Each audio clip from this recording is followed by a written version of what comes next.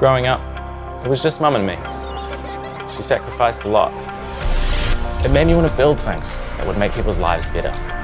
So I went to AUT and enrolled in their business school. We had to start a real business in our first year. It even made money. But it wasn't about that. It was the thrill of doing something new and bringing people together. And now, I can't stop.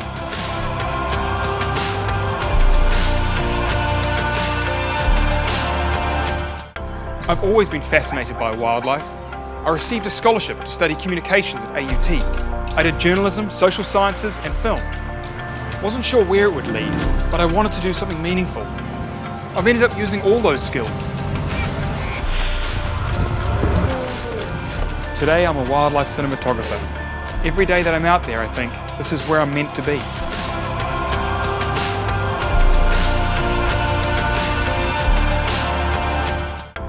Mum always taught us in Samoan culture stories matter, so I watched everything I could, but nothing was about us. Enrolled at AUT to study multimedia.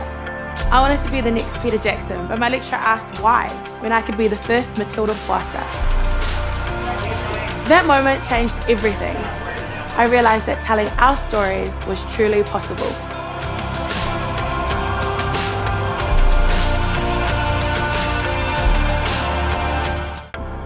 I arrived here as a refugee from Somalia. I was 8 and had never been to school before. I loved social studies. I knew I wanted to help people. So I enrolled at AUT. It had the right combination of social sciences and conflict resolution courses.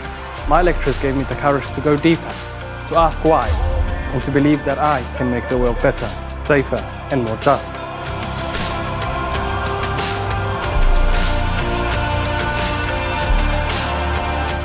Growing up, I always loved the ocean.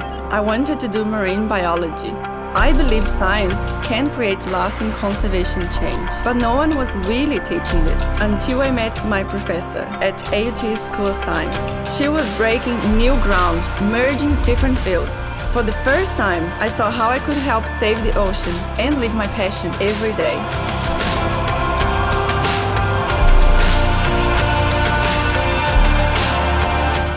Growing up in the far north, I watched my dad put our farm into a successful business and give back to the community. That inspired me, so I left home for AUT's business school. I loved that my lecturers were real business people, and they ignited my passion to find work with a real purpose. After a career overseas, I now get to live and breathe this every day, building local business and iwi capability back home.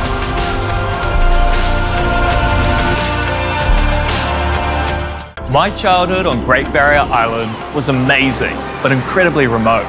We had to build and fix everything if we wanted to eat. I was 16 and pretty nervous when I stepped off the ferry, barefoot, to start engineering at AUT. But I'll never forget my professor telling me growing up on the island was a gift that I could build on to go anywhere. And now, I make stuff that gets launched into space.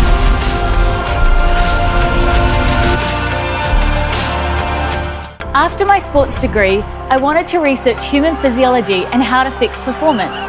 I met with the PhD team at AUT's world-class Sports Research Institute. They connected me with elite athletes. This changed everything. From the data I collected, I was able to focus on how illness impacted their performance. Now I work with the people who protect our country to keep them at the top of their game too.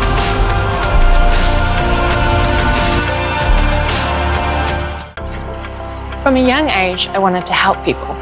At 16, I joined the fire service. It was there that I got curious about how things work. So I enrolled at AUT to study engineering. I knew I had found my place when my lecturers showed me that my degree could make a real impact. And now I get to fight the pandemic, working for a company making life-saving equipment.